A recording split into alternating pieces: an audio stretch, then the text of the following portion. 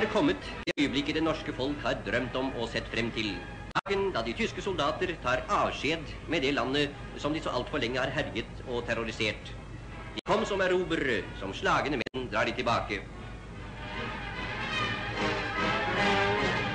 Den amerikaneren ser interessert på en tysker som har satt hjul på bagasjen sin. Han har visst ikke regnet med noen større befordringsmidler når han kommer hjem. Utskipningen er nå i full gang. Hver uke sendes det av gårde omkring 30 000 mann. Her er det 2000 som kommer fra Heistadmoen ved Kongsberg og lastes ombord i Drammen i damperen Jantje Fritzen. Det er ikke mye igjen av storstudieteten nå. Grå og tause kommer de ruslende og klyver opp over landgangen.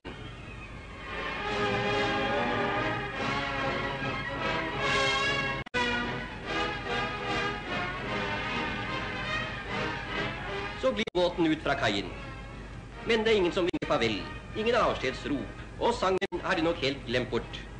Det er ingen som vil savne dem, disse grønnkledte.